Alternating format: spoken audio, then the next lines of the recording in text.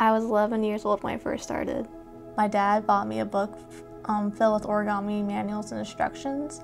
It was a guide that had at least like 50 or 60 different origami types, and it was split into 5 different sections. And on the first page was instructions on how to fold a crane.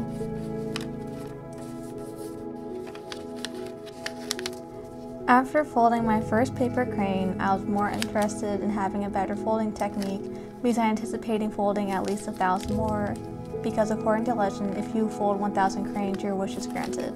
And this legend derives from Sadako Sasaki, who was once a childhood victim of the Hiroshima bombing.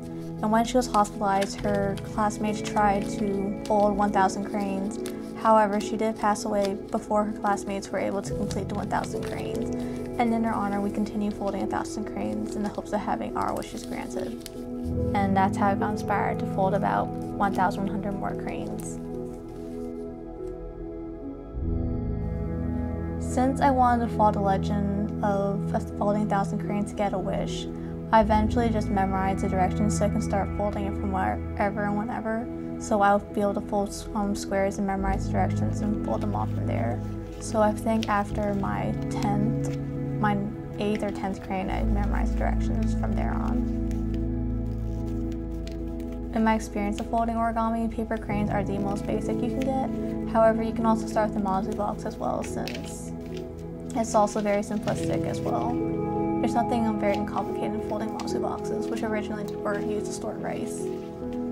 For people who have lots of friends, have a big group, or they're currently in a relationship, you can also fold variations on the original crane called, I believe they pronounce it as senbazuru, where you have 2 cranes lined up side by side, kind of like couples holding hands. Also, I think there's another variation where there's 3 cranes lined all together. And the third variation of the original crane folding is where there's 4 cranes, however, instead of being all side by side, they're presented in a square where all their beaks are touching. In life, my thoughts don't come out correctly. However, whenever I make a crane and I don't fold something correctly, it still comes out to the final product, which is a crane. And even if you do mess up one of the sides of the crane, whichever side's the most messed up becomes the head. And so whatever mistakes you make or flaws, it doesn't matter because you still get a crane in the end. And so your message is still preserved within the folding of the crane.